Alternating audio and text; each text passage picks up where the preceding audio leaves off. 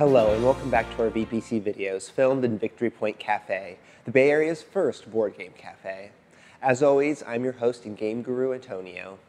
This time we're taking a look at some dexterity games, but not dexterity games in general. We found that to be too broad of a genre to pick just 5 from, so we narrowed it down even further to flicking games.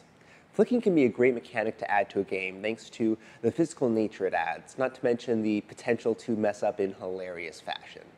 So if you're looking for some silly fun, this list has you covered. From simple aim and shoot titles to more advanced games that just happen to have some flicking in the rules. Now, let's get flicking. Ever wish you lived back in the simple times of the Wild West, where outlaws roamed and small towns counted on their sheriff for protection?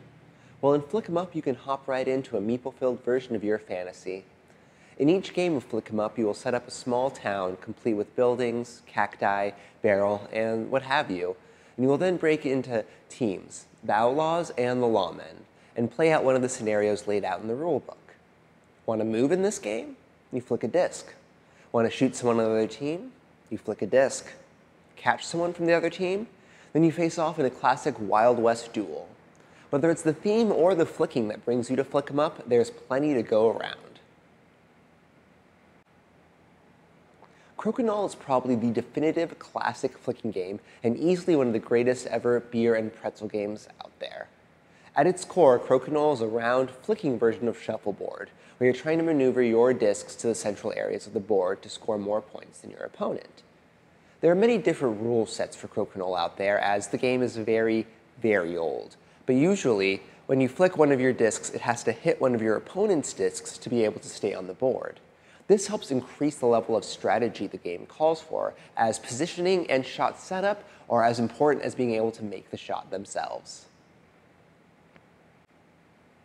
Like dungeon crawlers, but wish you got to show off a bit of your own skills at taking monsters down in the process? Then Catacombs is the game for you. Take Descent and mix it with Flick 'em Up, and you more or less have Catacombs, a dungeon crawler for the dexterous. Want to move your character, fire an arrow, launch a spell? You gotta flick for it. Unlike the previous games in this list, there is strategy to be had outside of the flicking. You have items you can upgrade, gold to collect, and rooms of angry monsters to clear out. Clear out an entire room, move on to the next one. Defeat the Catacomb Lord, and win the game. But watch out, as the monsters in this dungeon are controlled by another player who might just have a few tricks up their sleeve. Another one versus many game, Ice Cool has you flicking little plastic penguins around. The board uses the game box to create a sort of walled-off arena with a few rooms and small gates connecting each room. To score fish, you have to get your penguin through the right gates and collect fish cards before you get caught by the hall monitor. The hall monitor is controlled by another player, and the roll is rotated between each round. Their job is to catch each player by knocking into their penguin. They then get fish for each successful capture. Once everyone has had a turn being the hall monitor, you see who collected the biggest lunch. Can you flick your way to the most fish? Possibly the deepest title on this list, Ascending Empires is all about building up your galactic civilization from the ashes of long gone but far advanced alien ruins. Throughout the game, you will colonize new worlds with cities and research stations and develop new technologies from alien relics and build up your fleet of starships to conquer the stars. Conquering the stars, of course, means traversing them, which is done by flicking your little ship discs from one planet to another. This is how you will discover new planets. Want to colonize that planet? Simply turn in your spaceship for a troop meeple. Now you can start mining the planet and establish buildings there, which will let you build new and more powerful ships to send out to the stars.